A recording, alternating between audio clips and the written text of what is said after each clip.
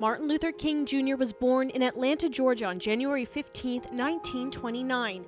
He attended segregated public schools and graduated from high school at just 15 years old.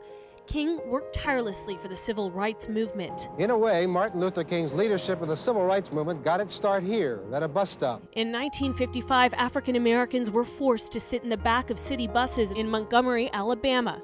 That's when seamstress Rosa Parks boarded a bus and refused to give up her seat to a white man. It marked the beginning of the Montgomery Bus Boycott. King, though reluctant, was chosen to lead what became a successful 380-day black boycott of Montgomery city buses. For over a year, African Americans refused to ride city buses, protesting the segregated seating. King's role in the boycott was crucial, and it's recognized as the earliest mass civil rights protest. The boycott ended with the U.S. Supreme Court ultimately ordering Montgomery to integrate its bus system. He personally confronted Southern white power structures in a way they had not been confronted before. August 28, 1963.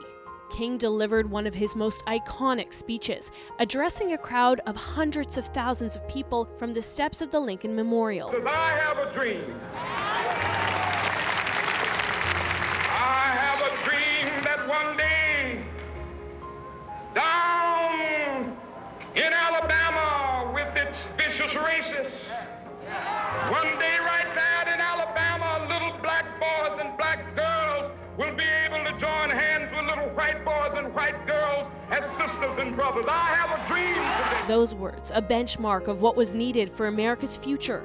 Just 5 years later, King would travel to Memphis to support a workers' strike. But while he was standing on the second floor of the Lorraine Motel, King was fatally shot. His assassination led to riots across the U.S.